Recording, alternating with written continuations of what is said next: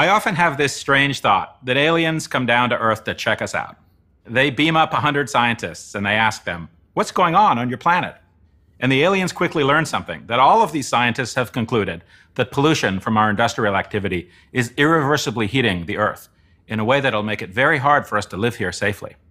Then they do the same thing, but this time they beam up another 100 people, and they're not scientists, they're regular people like us. They could count on one hand how many of those people would even mention climate change. 2 or 3 dozen of them may never have even heard the term. And among the Americans in the group, only 1 in 4 would be highly concerned about the issue. The aliens, I think, would be shocked. Why don't people know what's happening or how bad it is? Someone should tell them. The absurdity of this situation is so clear and so real. What we have here is a failure to communicate. My job is to educate people about climate change. So I look at the concepts, the messages, the images, and the terms, and I test them with millions of people. I'd like to tell you what I'm learning. For so many people, climate change seems abstract, distant, too big to imagine. The words we often use to describe it, emissions, CO2, methane, net zero, anthropogenic, are simply put confusing. Not that many people wake up in the morning and say, "It's a great day for some decarbonization." These words become obstacles rather than gateways to understanding, let alone caring. The way to fix this failure to communicate is to start not by talking about the issue, but to start with people. To think first about individuals, the people who have millions of other things on their mind, a million worries and challenges and hopes and aspirations. Climate change is one of the biggest threats humanity has ever faced. And we won't face it, not to the degree that's necessary, if people don't care. The people-first approach to climate communications demands 3 simple things.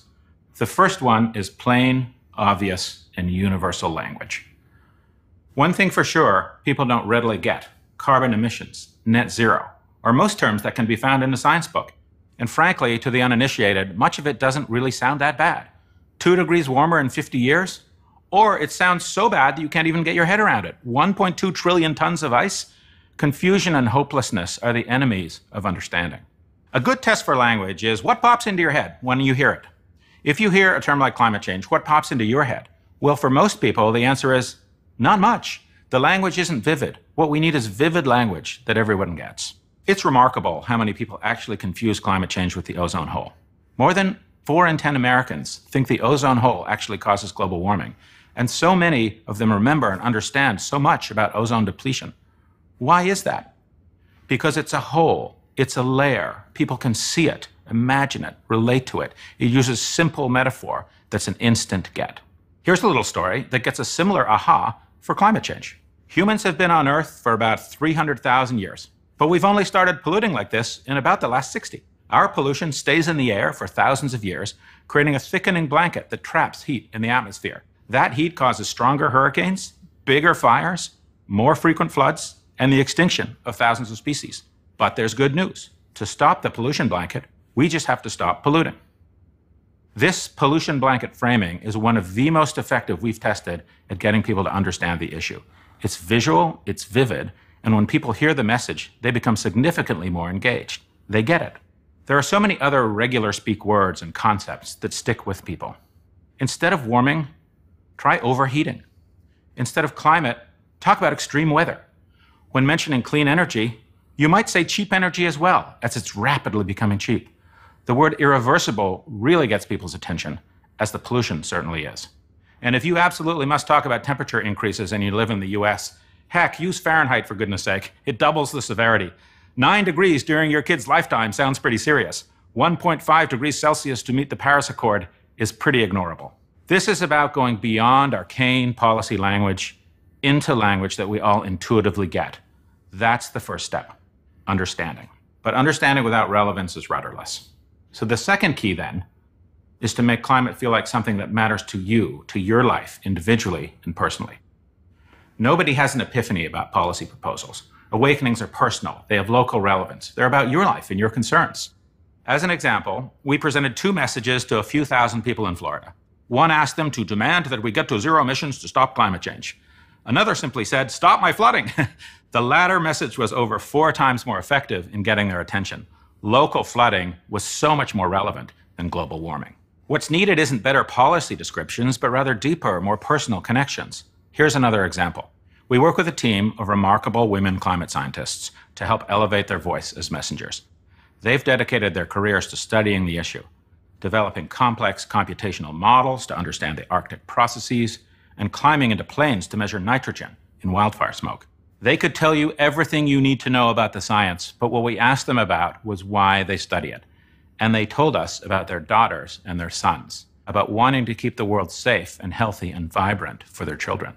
And when we shared these personal stories with other parents, they started to care far more deeply about climate change than they did from staring at charts of global temperatures. People see a parent who's dedicated their life to creating a better world for their child. Every parent can relate to that. It matters to me. The right messages are those that connect climate change to personal identity. Our life, not future lives. Not the world, our community. Not necessarily environmentalism, our values. And not just children, our child. Finally, the third key to the climate communications puzzle, to show that climate change is an issue for people like me. Humans are social animals, and that's true for how we form our beliefs too. You can present the exact same message to many people, but when it comes from someone with a similar accent or background, we see double-digit increases in message effectiveness.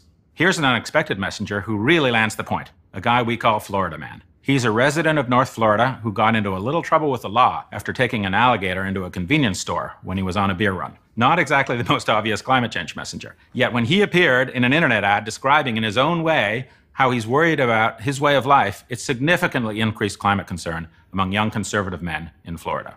Most people don't see themselves as environmentalists per se, and they see climate change as an environmentalist issue.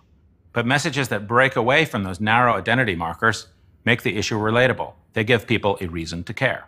So the core idea is that instead of explaining the issue at people, it's essentially to bring people into the issue so that they say, I get it. It matters to me. It matters to people like me. Then and only then are we primed to take action. If the intelligent aliens in my story were also intelligent at communications, they would say to us, hey, Earthlings, pay attention. You're building up a massive blanket of pollution that's overheating your home, and it's going to hurt the people and the things that you love. You did this, and you can fix it. We simply have to let our fellow 8 billion inhabitants of our home know what's happening. We have no choice.